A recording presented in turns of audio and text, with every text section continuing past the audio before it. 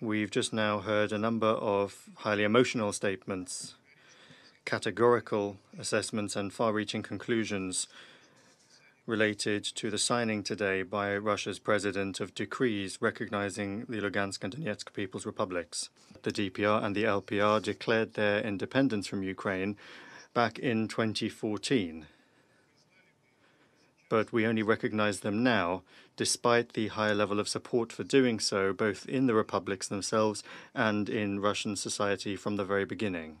Time and again, we firmly asked Kiev to listen to the aspirations of the people living in Donbass and the Russian-speaking residents of the country, to respect their entirely legitimate desire to use their mother tongue and to teach their children in that language, and also to honor the memories of those who liberated the land from fascists rather than those who fought on the side of fascists and had a hand in the killing of hundreds of thousands of people during the Second World War. Were unfortunately mistaken.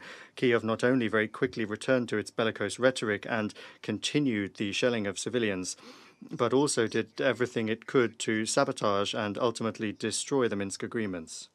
Most importantly here is the flat refusal of Kiev to speak directly with the representatives of Donetsk and Lugansk, despite the fact that this requirement is a central structural element of the package of measures.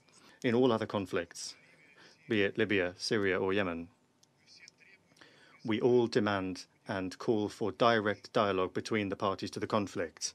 And it's only in Ukraine, for example, the Ukraine that is for some reason an exception to this rule.